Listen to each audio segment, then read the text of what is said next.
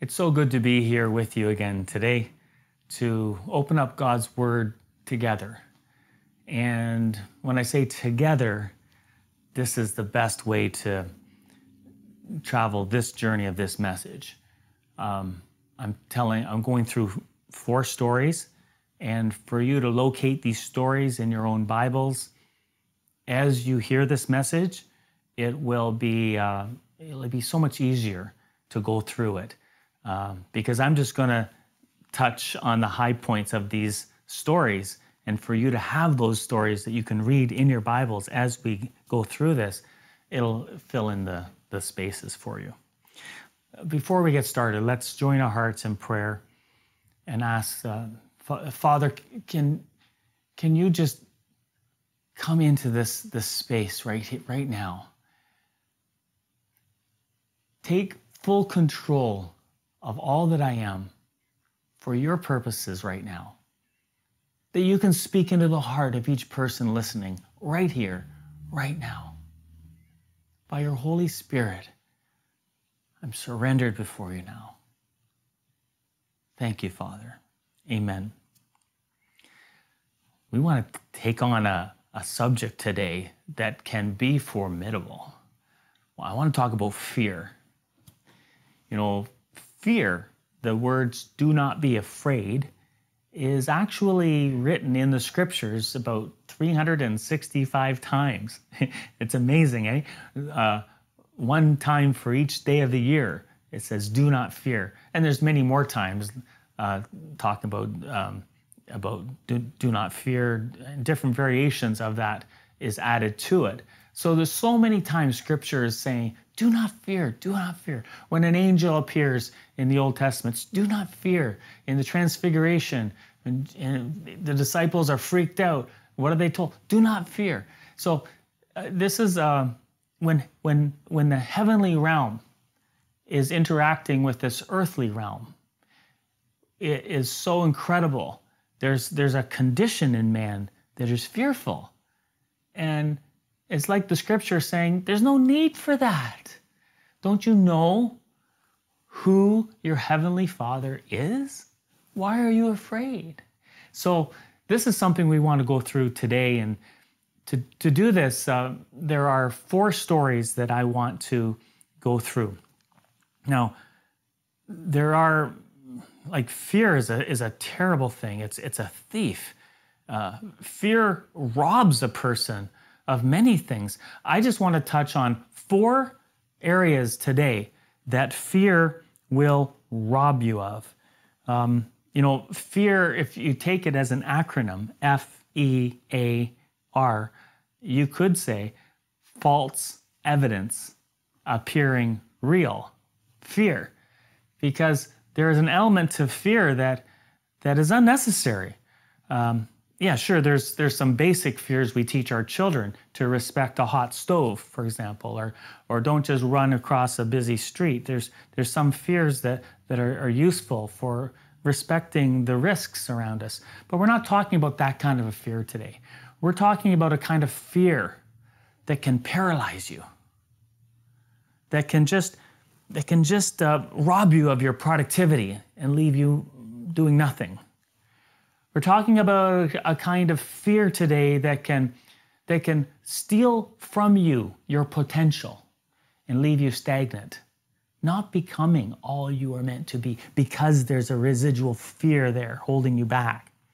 I want to talk to you today about a kind of fear that just zaps your strength right out of you. It'll rob you of your power. That kind of fear. And then finally, the 4th kind is a fear that steals from you your sense of posture. And we're going to talk about these 4 things, and I found in Scripture these 4 stories that illustrate these 4 points. And I want to go through them quickly, and to keep up and to understand these 4 stories, please find the passages that I give to you, and you can locate the whole story in the Bibles. And even as you review this message, you can press pause and you can review the story, look at the context, and get into these 4 stories. They're so full of meaning.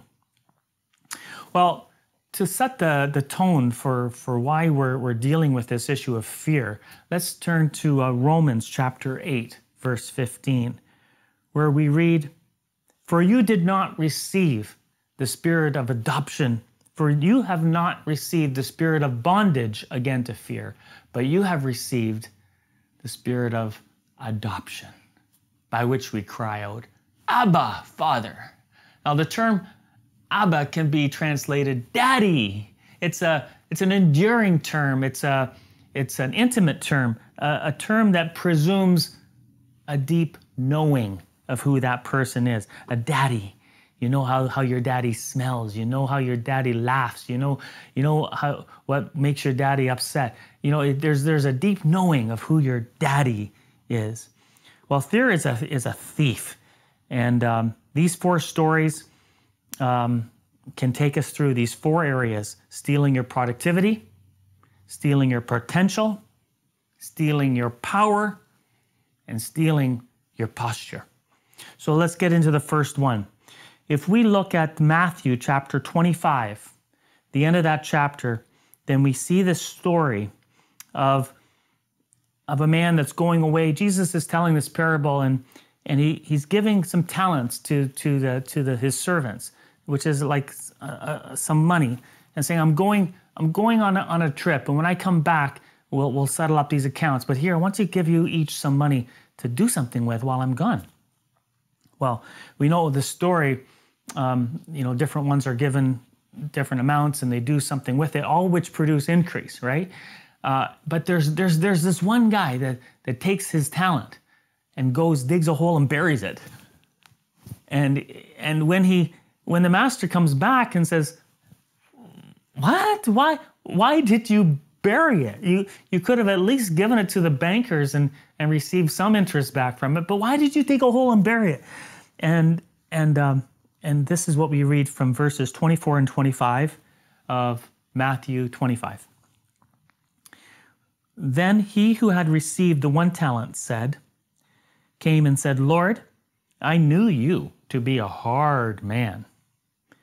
Really? He just gave out all this money, without any strings attached. "I knew you to be a hard man, reaping where you have not sown, gathering where you have not scattered seed. And I was afraid. And I went and hid your talent in the ground." There you have. There you have what is yours. This man, did he really know the master at all? Obviously not, because the master shows his character when he comes back from his trip, and he richly rewards the ones that brought and showed increase by giving them so much more proportionate to what they had done. That's not the heart of a master that is cruel and scandalous and evil and a thief. No. Obviously, this talent that was hidden and buried was done so with a man that was so gripped with fear that he was paralyzed from taking any action at all. Have you known that kind of fear? Because that kind of fear steals from you and paralyzes you, steals your productivity. We're not brought into Christ just to sit and wait for heaven. No, there's a lot of work to be done. And this work is a kind of work where God flows through us. And our hands are set in motion. And the body of Christ has much work to do as we speed up the coming of the Lord by our own productivity. And we can't do this if there's fear holding you back. So this is something that has to be dealt with. Now, the solution to this fear, the kind of fear that steals your productivity, is really simple: to know the master. See, the other servants knew their master enough that they were willing to take the risks because they knew the master was a good man. If they made a mistake, their neck was not on the line. They knew who the master was, and so they took the risks and they produced an increase from that money. This man that buried it didn't know him, and this is what we need to do. We need to know him. John, the Gospel of John, chapter 10, verse 10, we read, "The thief does not come except to steal and to kill and to destroy. And this is Jesus saying, I have come that they may have life and they may have it more abundantly. This is the master that we need to get to know. Well, the second item, the thing that fear just steals right out from under your noses is our potential. And there's a great story to illustrate this from Matthew chapter 8. And I'll be reading verses 26 and 7. But if you go to Matthew 8, you'll see the story of going out into a boat, and Jesus is sleeping in the boat. He's tired, and it's night. Have you ever been out in the water at night on the lake, a big lake, or the ocean at night, and the storm comes up? It can be a scary thing, right? So the disciples are freaked out. They wake Jesus up and they say, Master, don't you care if we're perishing? Like help! It was a panic. Help coming out to them, and because Jesus is sleeping and they're panicking and they're trying to figure out why is he sleeping, and so they do what makes sense to them in their fear is they wake him up and asks him to save the day. Well, that's where they were when they went on this boat trip, that Jesus saved the day. Jesus worked the miracles and they followed him. But that night, you see, Jesus had something else in mind for them. Why else would he be sleeping? I mean, he wasn't just laying there pretending to be sleeping. Jesus was sleeping in a storm. Why was he doing that? It was so that the disciples could stretch. They could step into their potential that night. What does that mean? Well, just think about it. What would they have done if they didn't wake Jesus in a panicked fear? What would they have done?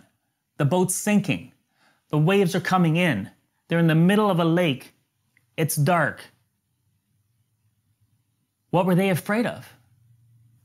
Well, drowning. Drowning is a terrible way to die. Okay, but Jesus is there. Hadn't Jesus called them to be his disciples? Wasn't Jesus talking about the kingdom of God coming, and these 12 would be an integral part of building this kingdom? So if that's who Jesus is and that's why they were called, then would they be dying and everything come to a stop? I mean, would Jesus' whole plan and whole prime directive be cut short because of a boating accident? No. So what if they did drown? Well, would Jesus drown also? Well, I guess if bleeding out on a cross would take his life, then being deprived of oxygen in a drowning experience would also take his life, right? And so theirs. But wouldn't there be resurrection on the other side? Wouldn't there be in the morning their lives restored and go on? And what a story of a death and resurrection could have been theirs if they wouldn't have awakened Jesus. Or what if the boat sank and they go down with the boat? What could have happened that night? What if as the water came into their lungs, all of a sudden they were breathing water somehow, like fish with gills breathe? What if all of a sudden they had this experience? I used to have this dream. It was a recurring dream, the strangest thing, where I'm drowning and all of a sudden I can't hold my breath. So I take a breath, in comes the water, and all of a sudden I'm breathing water. And I'm going around under the water like, oh, I guess I have gills now. It was the weirdest dream.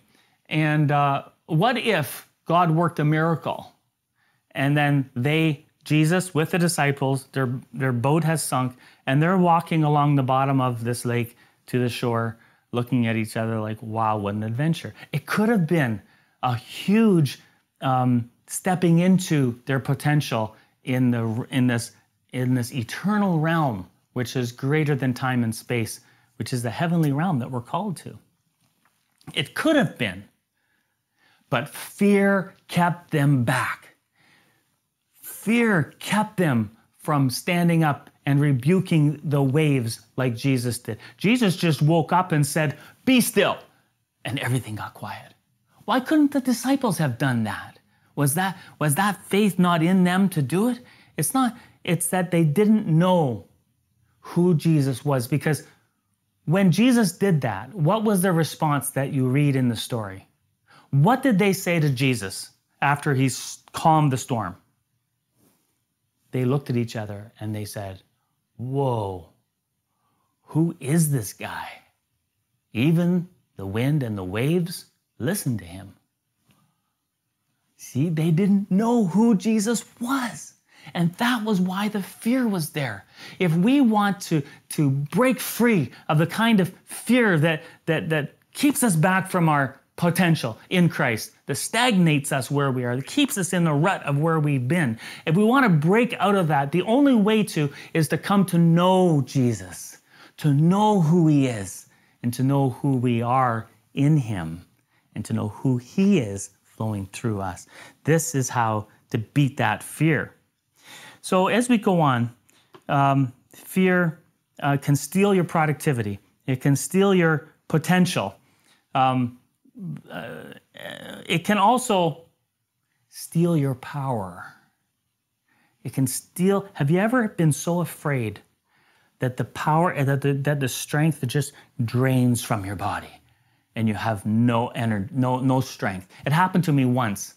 I love telling the story where I'm 17 years old. I see this big silo on a farm, and I look at the top. It's got to be 75 feet up, and I decide I want to climb that silo. Oh, what the view would be like there! And all it has is it has this rebar coming out like a U out of the concrete for the step. There's no cage around it. It's just these rebar coming out. So I thought, oh, how hard can it be? So I start climbing up this silo, and when I'm maybe 3/4 of the way up, I'm almost up at the top, I look around. And it was the weirdest feeling, the fear. I was like, I couldn't hang on anymore. I had to take my arm and loop the elbow over this rung, because there was no strength in my hands to hang on. And I had to hook my elbow on in order to not fall. And I gathered my wits and focused, just looking at the rung, not anything else. And I was able to, rung by rung, climb my way down. And it became an experience that just baffled me. Why did that happen? Whoa, what kind of a fear was that? It zapped all your strength right out of you. Well, Peter experienced that kind of strength. This was sometime after the be still on, to the waters adventure. And they're on the boat again, and it's really stormy. And there comes Jesus walking on the water. This time Jesus doesn't start out in the boat sleeping. Jesus is having a stroll on the water, walking to them. And they look and they think it's a ghost. It freaks them out like so much. Matthew chapter 14. Matthew chapter 14 is where this story is. And so Jesus says, it's me. And Peter goes, if it's really you, then tell me to come out and walk on the water to you. Right? Okay. So what's Peter thinking? I mean, last time they were in this situation, Jesus said, just speaks, be still, and everything calms right down, right? So I'm sure he's probably expecting something similar, right? So he steps out of the boat looking at Jesus, and it's happening. Okay, so, but he's walking on the water, but the storm doesn't subside. So it must have been like a roller coaster ride with these waves just going up and down. It's like, oh my, but he's on the water. What do you think Peter's thinking? What do you think he's doing? Well, if I was Peter and I had just been in that situation where Jesus is saying, be still to the waters, and they're thinking back. Maybe they talked about it as a group, saying, oh, Jesus was saying, like, why did I rebuke you that night? Well, why didn't you do what I did? It wasn't that hard, speaking to the waves. Don't you know who I am? Well, maybe Peter was walking on the water, saying, like you say to a dog that's like jumping on you, down boy, down, down, down. Maybe he's looking at the waves, saying, be still, still, still. But he's looking at the waves, but his power goes. He's looking at the waves, and be still, still, and he's sinking. All the power drains from him because of the fear that's in him as he's looking around. You see, we can't make little formulas saying when this happens, then you say that and that happens. Life in the presence of God is not like that. It's a life of connectivity with him. And every day is an adventure. It's a winding road. You don't know what's around the corner, but he does. And so you listen to his voice and you keep in step with him and you look to him. If Peter just would have looked to Jesus, he wouldn't have had that fear. But he didn't know, and he didn't know what was happening. He didn't know who Jesus was. And so this fear totally stole all of his power from him. And then we need to look again at this verse from John 10:10. The thief does not come except to steal and to kill and to destroy. And Jesus says, but I have come that you may have life and have it more abundantly. Fear, the thief, steals productivity, potential, your power. What about your posture? And for this story, it was, I saw it as we are reading through our Bible reading, our systematic reading that many of us as a church are doing. And in the book of Jeremiah, chapter 42 and the 44, this whole series, you see this incredible saga being played out. Nebuchadnezzar has conquered Israel, and he has set up sort of a puppet king for him, Zedekiah, who will do what he wants. And so Zedekiah is the king over Judah. And he has his own Chaldean presidential guard around him, men of war to protect him. And so he is Nebuchadnezzar's arm in Israel. Well, Ishmael, this guy, says, this is no good. We want our autonomy. So he rises up and he kills Zedekiah and all the people around him, and including the Chaldean men of war that were protecting him. He kills everybody, and he's brutal about it. He throws all their bodies in an open pit, and he's just like a bloodthirsty, out of control rebel that's going around. So this other guy, Johanan, comes in and he kills Ishmael. And now Johanan is representing the remnant of Israel, the people that are left after this captivity. And he comes to Jeremiah and he says, look, we want what God's best. And we want to hear from God what we should do. Now, meanwhile, they're thinking we need to be going to Egypt because look at this bloodbath. Oh my, when Nebuchadnezzar finds out that his guy and his protection detail have been killed, the army's going to come in here and they're just going to level this playing field. They're not going to discern who did what. We're toast. And so they just want to run for their lives and run to Egypt. But they're smart enough. They come to Jeremiah and they say, Jeremiah, what does God say? So Jeremiah goes to God and listens and comes back with a word from the Lord. Jeremiah says, whatever you do, do not go to Egypt. Stay here and the Lord will take care of you. If you go to Egypt, everything that you're afraid of is going to happen to you there. Okay, so he delivers this word, and what does Johanan and all of that company do? They don't listen. They go to Egypt. This is what we read in Jeremiah 42, verses 21 and 22. Jeremiah is saying, And I have this day declared it to you. But you have not obeyed my voice. But you have not obeyed the voice of the Lord your God, or anything which he has said, which he has sent you by me. Now therefore, know certainly that you shall die by the sword, by famine, and by pestilence in the place where you desire to go dwell. Now, what do the people respond to Jeremiah? This is a couple chapters later in Jeremiah chapter 44, verse 18. They say, but since we stopped burning incense to the Queen of Heaven and pouring out drink offerings to her, the idolatry which has put them in this pickle in the first place, we have lacked everything and have been consumed by the sword and by famine. You see? What was it in the people's hearts that were keeping them so stiff-necked and stubborn? They had tunnel vision, and fear was keeping their posture in the direction that they were not supposed to go, and they were bent in that direction. Jeremiah and the word of the Lord was trying to say, no, don't. Come and change your posture to a bowed posture, to humble yourself before the Lord and to say, yes, Lord, amen. We will comply with your word.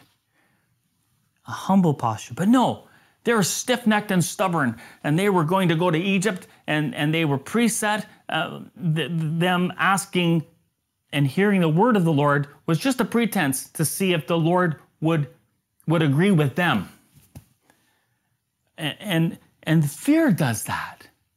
Fear does that because they were afraid of famine. They were afraid of the sword, and they were running to Egypt for safety. Fear gave them tunnel vision according to what they saw and observed.